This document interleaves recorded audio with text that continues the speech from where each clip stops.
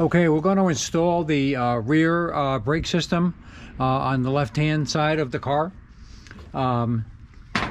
It's important to remember your shims. These shims go on here to adjust the end plate of the rear axle. Usually that's all been set up at the factory. Just keep track of how many shims are on each side when you disassemble a car. On this car we had 2 shims on the left hand side and 1 shim on the driver's side. So we've got to make sure that we've got those ready to go. And we like to seal these shims to the backing plate and the axle.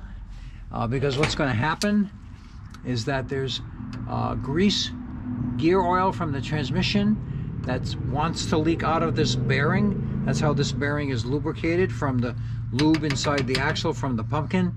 And there is a seal here in the backing plate that we have installed to help keep the grease out of the brake system. But grease can still leak around the shims and drip down and make a mess outside the backing plate.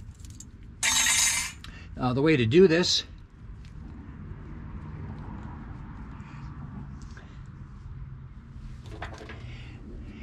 make sure everything's clean. Everything's been cleaned up here. The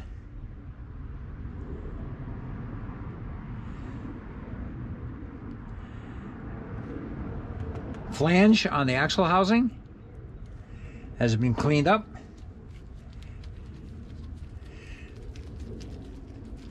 Apply, we prefer Permatex so-called Ultra Black to seal against grease and oil. Some people are still stuck on the Permatex Blue RTV. The blue will not stand up to oil and grease, and it will just leak right through it. It'll dissolve it and leak through it. So that's not the solution. Now we have 2 of these we have to do.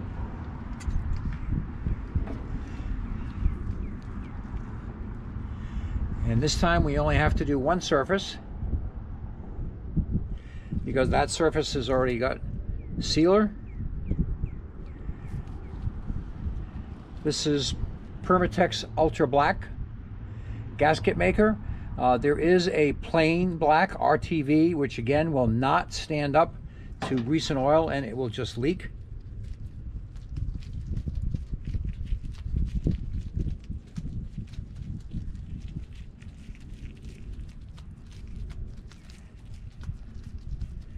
Now it doesn't matter if I have any on the other side. I still have some left on my fingers, so I might as well go ahead and use it up.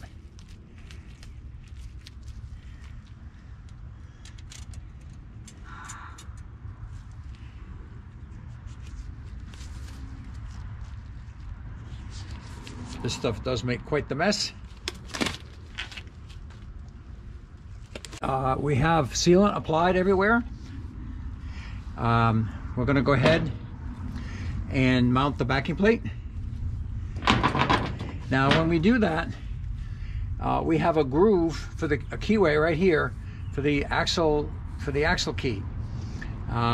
This has sharp edges and could potentially cut this lip seal. So I'm going to show you one method to avoid that from happening. And please notice that whenever you have a lip seal, the side of the seal that has the spring garter around the seal goes toward the pressure side of whatever it is you're working on. So the side with the garter spring is going to go inboard.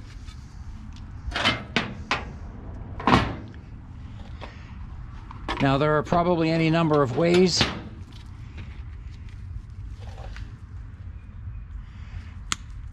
to protect the seal from the edges of the keyway. A quick and dirty method is to just cut yourself some Q-tips.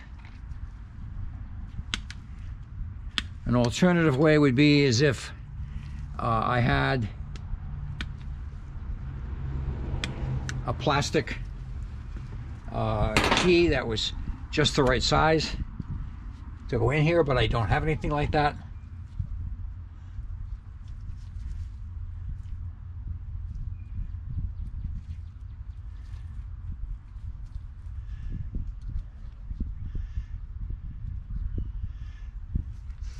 Really doesn't matter what you use, as long as you do something.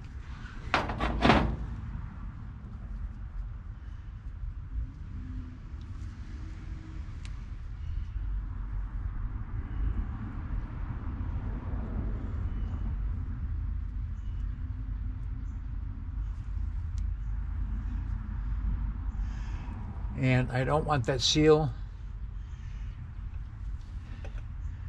to rub onto the axle directly. It is going to get some lubrication from the differential housing here, as we already described, but I need to get it started off on the right foot. So we're just going to put a little bit of grease.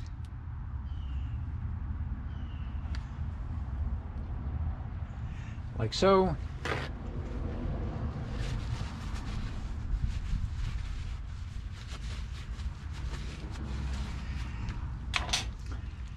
A brand that we like is Staplex Premium Red Extreme Pressure Grease by Stay-Lube. Stay-Lube is a good product. This is part of the CRC Corporation, Chemical Rubber Company, and they make very high quality products.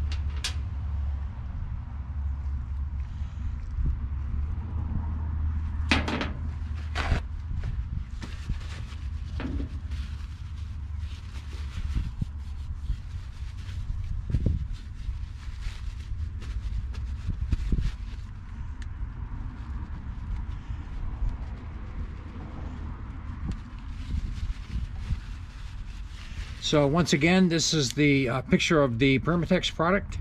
It's called Ultra Black Gasket Maker Oil Resistant. This is the only thing we have in the shop. We don't have any of the blue RTV. We don't have any of the black RTV. This is the way to go. If you use the blue or the black RTV, I guarantee you that you will be doing it over.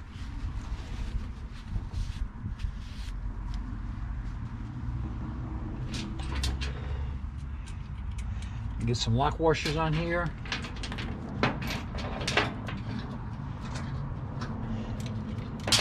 It's always a good idea to lay out all your parts ahead of time.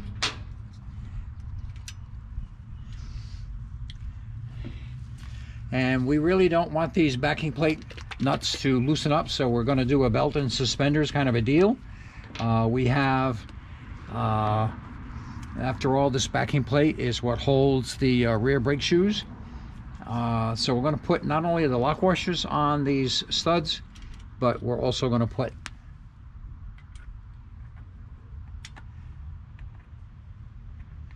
some Loctite. Now there are several grades of Loctite. We might have covered this before, but what we prefer is Loctite 243. You're going to have to get this online. For some reason, the automotive supply shops do not have this. They have 242, which is blue, which the two blues, 242 and 243, can be removed with just regular hand tools. The red, the 271, you have got to heat that up with the torch or else it's not going to break free. But the 242 is just not as strong.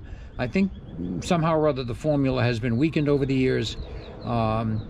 And now really the premier blue to get is the 243 if you want it to work.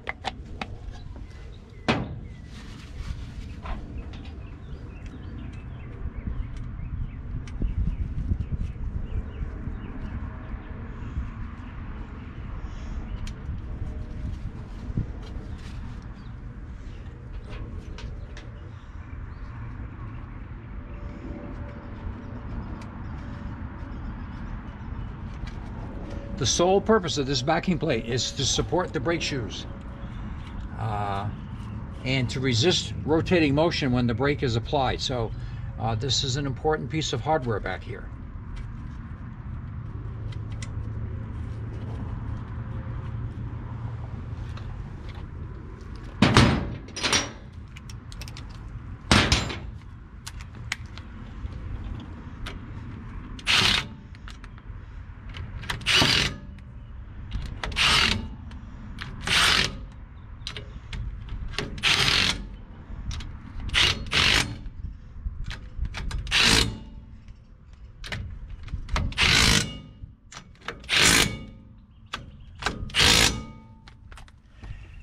Now you notice that the correct methodology for tightening up in a situation like this is do not tighten one of these bolts or nuts all the way first.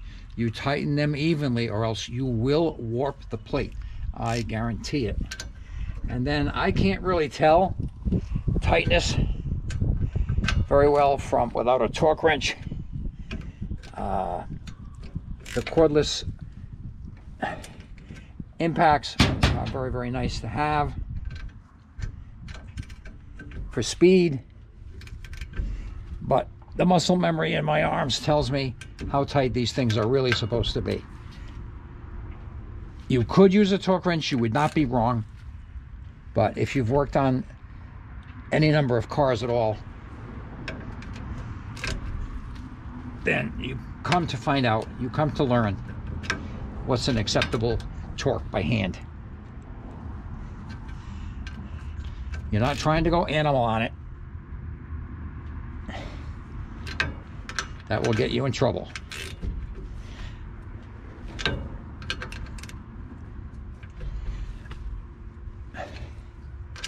And you notice I keep going around as the whole unit begins to become one with the axle.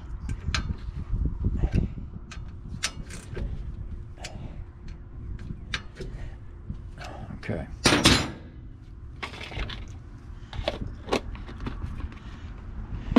Now it's time to put the wheel cylinder in.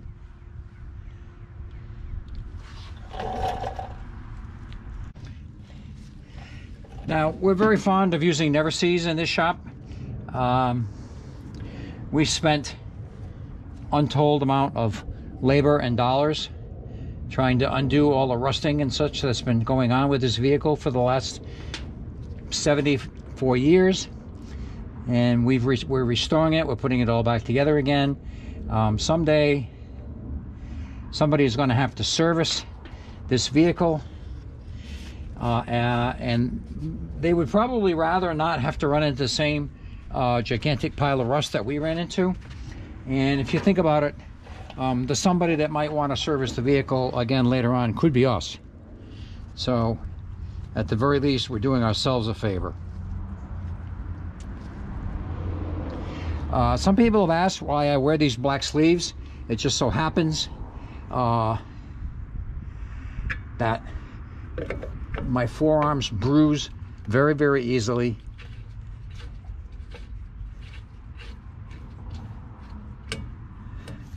It's that simple. I'm not part of a cult or anything like that.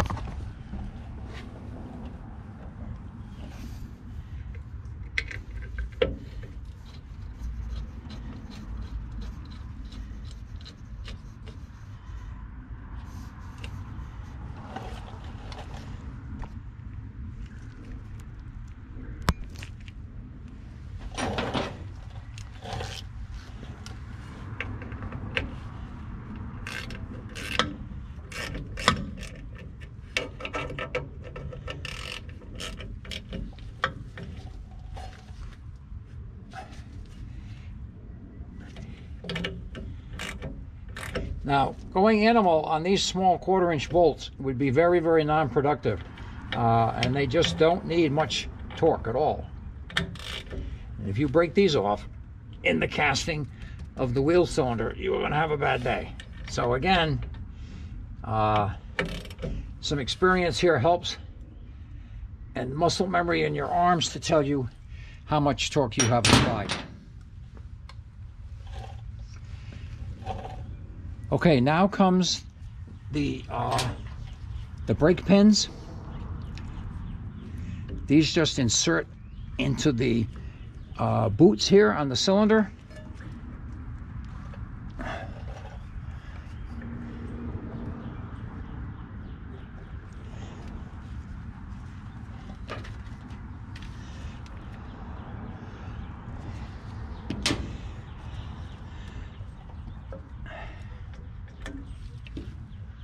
That's better. You can see that there is a notch here. You want the lip of the rubber cup to fit into that notch. This is these rubber cups are a dust cup.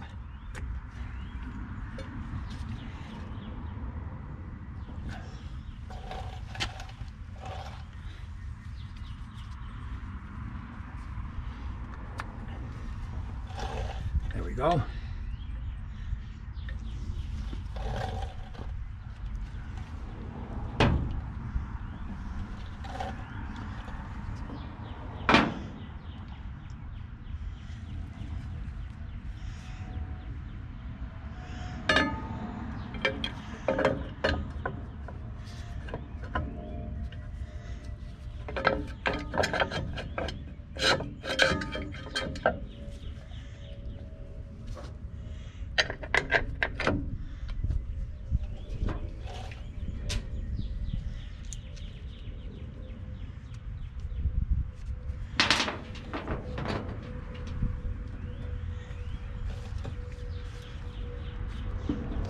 This is another situation where we'll employ never seize.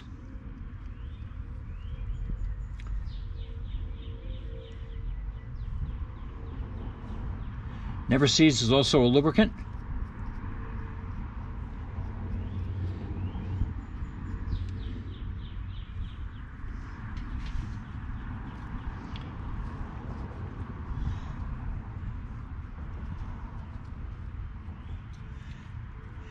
DeSoto had these felts on here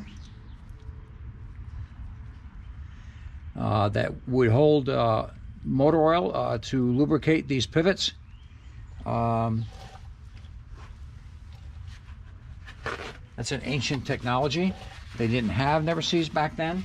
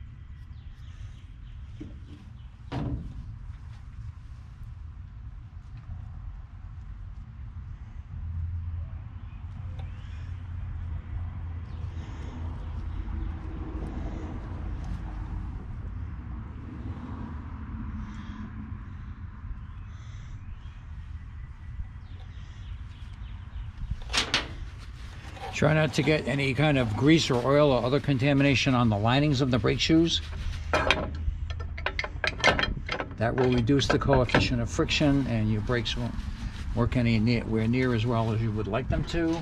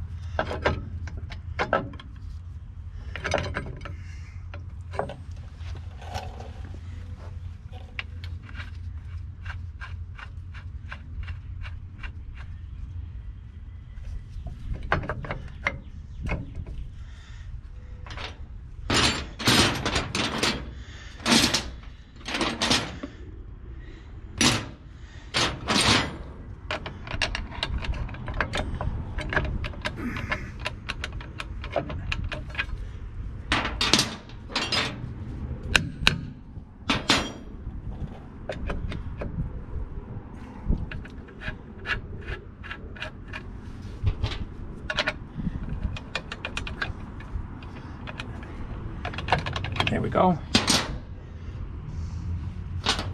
Now with this DeSoto system, these bolts that hold the shoes on have arrows on them, and for the rear brakes with the single cylinder like this, you want the arrows to be facing each other. I want you to notice that there is an eccentric there's an eccentric cam on these bolts, and watch what happens when I turn this. It repositions the shoes. This is part of the brake adjusting system. We will get into that in more detail later. Right now, my only goal is to get them mounted.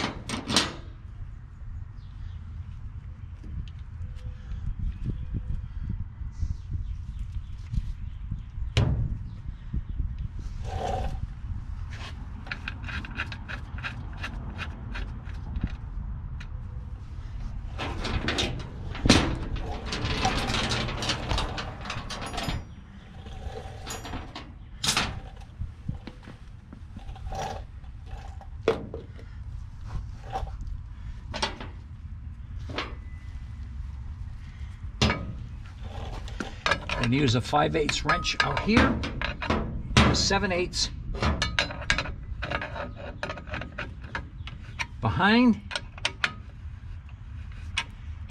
And again, I'm not trying to accomplish adjustment. I just want to get the process started.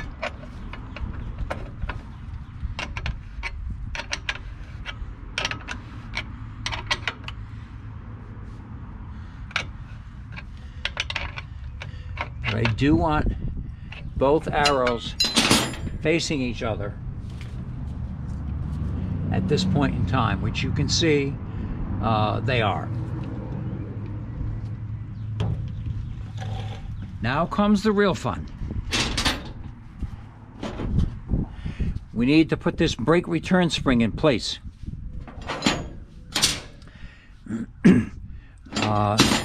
These can be a bit of a challenge. You really need to have brake spring pliers.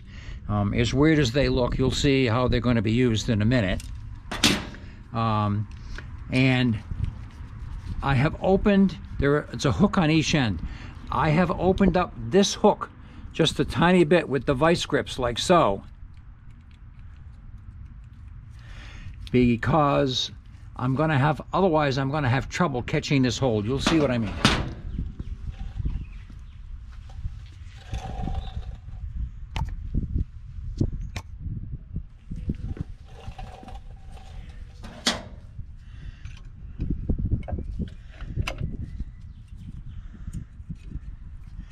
So we're going to hook onto the spring, and this little tip here is going to dig into the lining. Some people are going to scream and holler and say, oh, you're making a hole in the lining. It doesn't matter. It just doesn't matter. It's not that big a deal.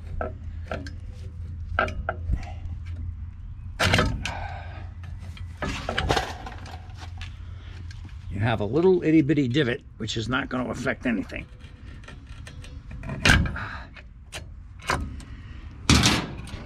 I'm going to open this up a little bit more.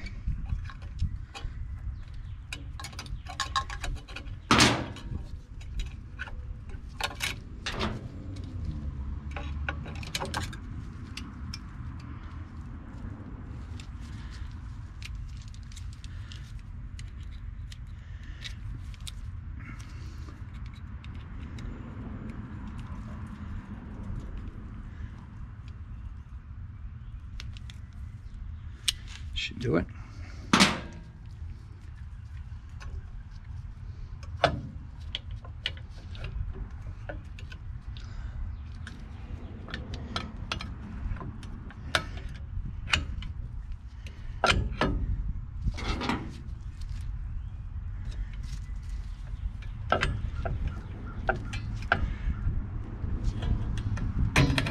There we go.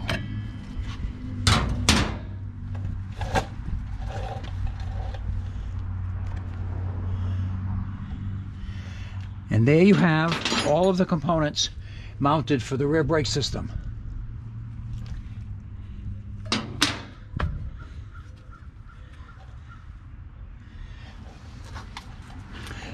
Thanks for watching.